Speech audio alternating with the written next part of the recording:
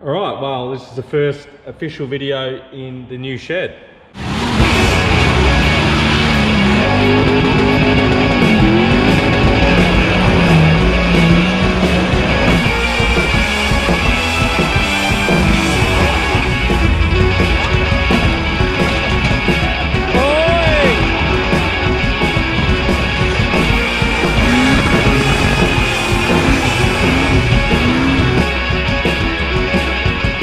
So I actually haven't filmed anything since Tullarook, I think was the last thing I filmed.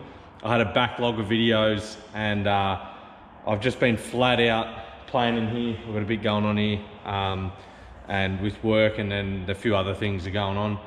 So I haven't actually had a chance to even do anything, let alone film anything. But we do have a couple exciting things coming up. One of them might be these, but stay tuned for that. Hopefully in the next week or two, I'll know a bit more. So they've got a couple of things coming up which are going to be pretty sick, so keep an eye out for that. But yeah, this come about, I was actually just on Facebook and something popped up, which I see pretty often, about the winch not working and how to fix it. This pretty much applies to any winch. It doesn't matter if it's one of these, a high mount, a low mount, it doesn't matter. They all operate in the same principle. So yeah, it's relevant to whatever winch you got on the front. So this has actually happened to me before, and now, like, it's happened a few times to me, and I try and like test my winch before I go anywhere, whether I just run the rope back on nicely, ready for the first winch of the drive, or anything like that. I just test the winch before I go. But it has happened once where I did test the winch before I went, and then went out for a drive. It was actually Alice track. Got to the big rock sort of halfway up, perched the car up on the rock, had the winch, and clicked the button, and all it did was click, click, click, click, click, no winch. So that was a pain in the butt. But believe it or not, with the car still perched up on the rock, we managed to fix the winch, make it work again, and we're on our way. So most of the time, this is the problem. Like, this is the most common problem, and you can fix it out on the track, providing you've got a couple basic tools and a bit of WD-40 or something, which is, I carry some in the back. So this generally happens when your solenoids are mounted out in the weather like these. I've been pretty good with these because I've sealed them up when I bought them. But generally, like, if your solenoid's under the bonnet or, you know, out of the way, it doesn't happen as often. But for a long time now, I've had my solenoids mounted on the end of the motors. I just like how neat it is. Just makes it one package. And I know how to fix them, so if it becomes a problem, it's not hard to fix. And I actually, like, as part of a maintenance schedule, I suppose, I do this pretty often, so it keeps them in tip-top shape. So other than the obvious things, like if you've had your car just sitting out in the weather and the winch was working when you parked it up, and then you go to use it again and it doesn't work, it's generally this little bugger, this solenoid on the end of the motor. So this style solenoid's found on pretty much all winches these days. The old school worn solenoids on the high mounts, they're a bit different to this. But most of the low mounts, as far as I know, and anything like these competition winches and all that, they all come with like this Albright style solenoid. And what happens is water inevitably gets inside, moisture builds up in there, or if it's on the front, you're doing a lot of river crossings, or like I said, it's out in the weather, water can get in. It can actually get in from a few spots. One of them's around these tabs. So this is a in power, earth and out power. And if you bend these tabs like I have here, there's a hard resin around these tabs that cracks, and then water will sit in there and seep in. It can get in around the bottom of these terminals, from these screws, around this lip here where this the plastic separates, these back screws. So it can get in a few spots.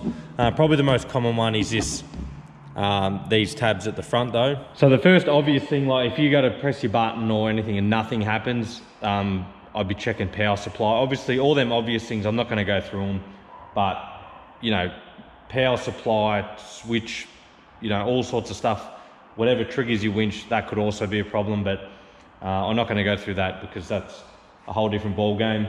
So providing that your winch is wired up properly, you won't have a problem with the wiring. So we'll just go through this little sucker and pull it apart.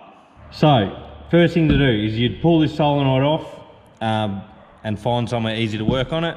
And we want to undo any of these screws on this bottom half. So sometimes I have 4 in the back. This is obviously has 2 in the back, 2 in the front. Some of them have screws on the bottom here.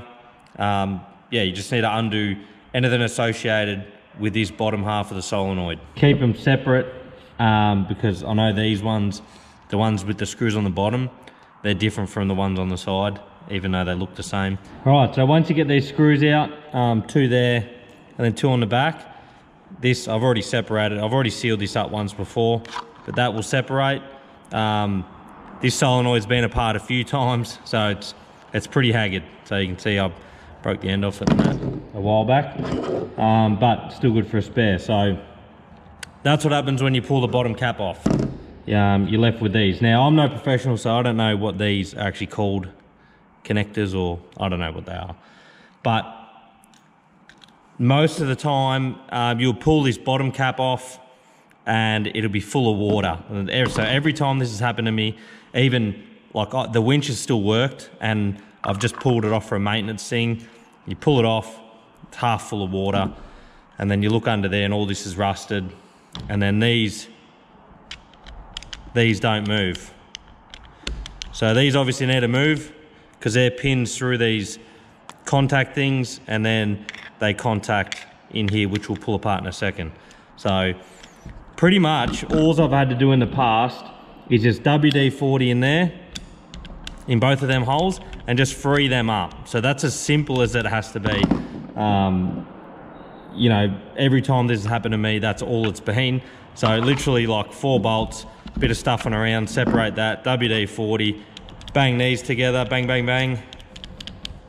They free up, put it back together, put it back on your winch, and away you go. But if that doesn't fix your problem, we'll go one step further and we'll pull this top off and have a look at all the connectors in there. So for starters, you've got to pull out all your bolts, this nut off here. So strip all that bare. And there's brass rings that actually screw on to hold this top down. So you got to be very careful not to deform them. So don't crank on them too hard, otherwise you'll end up deforming them. But yeah, quickly crack them with the pliers and wind these off. And you got to be careful because underneath there's an O-ring as well. You can't lose that O-ring either. Also, there's 2 Phillips head screws under these black caps here, so don't forget to get them. So once you get them 2 screws, this actually comes apart. Be careful because them wires are still joined. There goes a screw. So you don't want to be ripping these wires out. And there's also like a little spacer gasket there to stop any arcing out on there. But these terminals go through these 2 holes, which go on the other side. So if they're seized up, out or in or whatever, and they're not making the proper connection, that's why your solenoid won't be working. But from here, we can pull out all these, all the copper bars that connect it all together. So you can see these O-rings around these terminals here. They're to seal the top of the terminal up, obviously. So they're pretty tight, like the O-ring is pretty tight on the terminal and it's hard to sort of push it through. But once you push it through, this whole bit comes out. So that's obviously the other side. So that comes out like that. And then you can see all your contacts in here. And obviously the other side's exactly the same. But I've never had a problem with a solenoid in this area. Like I've never had to pull it apart this far to get them working. This is just to show you how to strip them down. You can see in, if that'll focus, you can see there's a fair bit of wear on that. So I'm pretty sure these solenoids are actually the same age as these motors, which is the same age as the Hornet one on my wagon, which is probably like 10 years old or something. So they've done a fair bit of work, but you can see all the contact patches everywhere. If you're digging this far to fix a solenoid, the problem's might be a bit bigger, probably just worth replacing the solenoid. But yeah, that's how they come apart. So obviously you'd push this one out as well. So push that one out, take that out, and then there's a bar up the back, which is this back terminal here, and then they're all out. That's the whole solenoid apart. So yeah, now that that's all apart, you've checked it all looks good. You've freed up these little terminals here, put it all back together. I run a seal of, yeah, whatever, gasket goo around, just a little smear on that sealed edge there. And then I'll gasket goo these top screw holes because water can get past these little plastic bungs. And then what it does is it sits on top of the screw head there. And then when you go to pull it apart, you pop this screw head off, this cap off, and the screw head there is full of rust or water seeped around it and rusted the thread into the solenoid. That's what happened to mine, but I managed to just get it apart. So yeah, I just gasket goo that. And then I also gasket goo the screws on the back, front and back as well. Just not excessive, just a little smear, just enough to give it that bit of an extra seal. But if you've gone that deep in the solenoid, put it back together and it's still not working, assuming that you've checked all your electrical stuff and your battery and all that other stuff, I've got a winch motor here that will quickly pull down. There's not much to them, but we'll pull that down and I'll show you potentially what can happen to these. All right, so we have here, it's an old Bow 2 motor. It was off this red winch. It actually come from the factory with this motor. I had 2 of these on this winch and yeah, they just sort of had enough. So for starters, what you do, they're only holding with 2 bolts at the end, and they go all the way through. So they go all the way through the motor and they bolt into the housing. So you need to undo them. They'll be long. They might have like heat shrink or something on them just to protect them from the inside in case they arc out or anything. So pull them off, make sure the heat shrink's in good condition. Pull them out. Now when you pull the motor off, you have to be careful on a high mount because the pinion gear, I think it's called, that's on the end of the shaft here, may actually fall off and go down into the bottom of the winch, and then you'll be stuck pulling the top hat off. So what you got to do is, I think you actually, from memory, you got to pull the free spool lever out. I think it's a 3 or 4 bolts, pull the free spool lever out, and the pinion gear sits on that free spool lever. This is really testing my memory. And I think you can actually flip them upside down, so then the free spool lever's the other way around. It's something along those lines, or just buy a free spool delete and be done with it. So yeah, be careful when you're pulling them off a high mount. These don't really matter, or the Hornet ones, there's a dog engagement gear to the brake. You've got to be careful of that. And the Hornet 2, I don't think there's anything. And the low mount, I'm actually not sure. I've never actually had a low mount apart, shocking. But I'd assume that there's nothing to worry about. I'm assuming you can just pull the motor off them. I don't think there'd be anything in there. So once you have the motor off, you need to pull this end cap off. It can be a bit tricky because there's actually a bearing that sits in this recess here. So you got to actually like pop the cap off that bearing. It can be a little bit tricky. I think Warn 6 horses are the same. They have like an outer casing. The Iskra motors, I actually can't remember. They've got a screw-on end cap. They're pretty easy. But yeah, so pop this end cap off. And pop that off. And then that reveals your brushes. So this is a bit of a tricky bit. Well, not so much this bit, getting it back in. You pull the armature out and then all the brushes go flying. So don't be too scared if you see that. And then you can pull the armature out and have a look. So when you're looking at these, you want to inspect this brass bit pretty good. I don't know if that'll focus there, but you can see it's got a bit of marking there and there. There's a bit of resin missing off these end bits, another bit of resin broken off there. All in all, it probably looks all right. That's a bit average on there. But yeah, that's what the inside looks like. And then you got these brushes. So these are spring loaded in these little housings here. And obviously the springs hold tension onto the armature. What you got to be looking for is how worn out they are.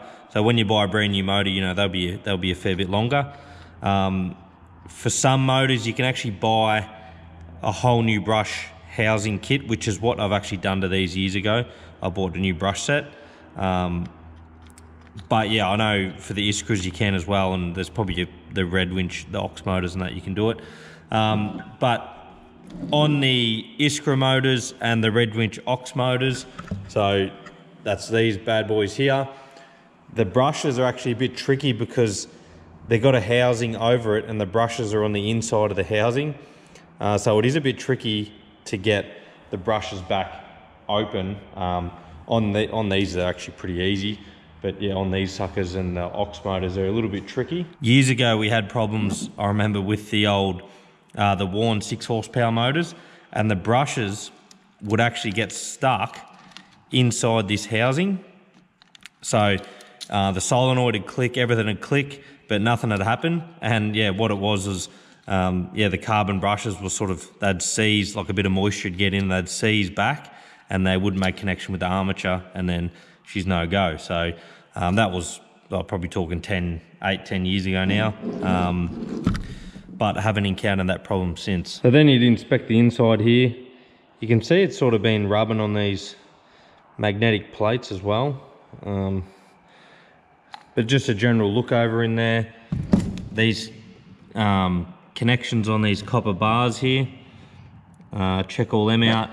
Another problem I actually had was the nut seized up on the terminal, and then what it actually done was spin the stud, and then it broke the copper.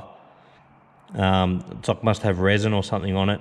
It broke the resin, and then the copper bar separated from the stud, and then the motor wouldn't work. It's actually probably this motor or the second one to this. It was one of these anyway, and I had to resolder the copper bit back to the stud. That was a bit annoying. But Roadrunner actually sell their own branded motors, the Roadrunner Bullet 68s, and they actually, when they get their motors, they strip all that out of it and they coat the inside with this orange corrosive proof paint, and they put a breather in the end cap as well to sort of help with moisture buildup and things like that. But they coat everything, the armature, the inside, like everything's coated in this special paint to stop any rust building up or any corrosion building up. So that's something to remember. I'm, off the top of my head, they're the only people that do that to their own motors. Like, there's no other motor out there that comes with this coating on it. And them bullet motors is probably what I'll put on this. So this is the part where you need like 3 hands. You got to try and get all the brushes back in, and obviously their springs are trying to push them out. And then you got to get the armature back up the guts of it and get the brushes pushed back far enough they sit over that copper bit. I usually get a big nut or something like that's bigger than the head of this hammer, and you can sort of push all the brushes back, slip the nut in there, and then you slip the armature up from the bottom. But I don't have a big nut here, so I'm going to try this hammerhead. It's a little bit fiddly, but you'll get there in the end. All right, it's all back together. Don't forget, when you're knocking this end cap on, if you don't support the armature, you'll tap this with the hammer and it'll knock the armature back out, and then you'll have to reset your brushes. Don't ask me how I know that. That's annoying. So yeah, that's about it.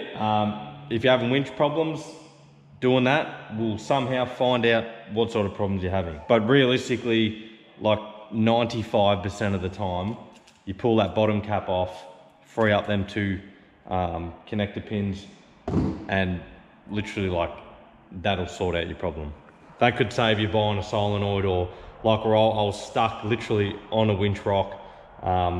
So that could save like someone else trying to winch you up or backing down or whatever. Literally, yeah, pulled the solenoid off, fixed it, put it back on, literally half an hour job. And yeah, winch was flying again all day. So yeah, I hope that's some valuable information for you. I know that's been very valuable to me ever since I was shown how to pull one of them apart. Like I said, I sort of religiously, maybe like every time you service it, or even before a big trip, if I'm going for a big drive somewhere or a weekend away and I know I'm going to be doing a lot of winching, like the solenoids, I like them there as well because they're easily accessible. Like, I'll literally whip them off, pull the bottom caps off. If there's any water in there, empty it out, WD-40, frame up, put them back together, and I know the winch is going to work all weekend, no problems. So yeah, I hope you learned something. Hope could potentially save you some money buying some solenoids. But if you have damaged anything, your motor, your solenoid, beyond repair, you know where to go and get it, and that's the good guys at Roadrunner Off-Road. So other than that, we'll catch you on the next one. Go left hand down a touch, I reckon.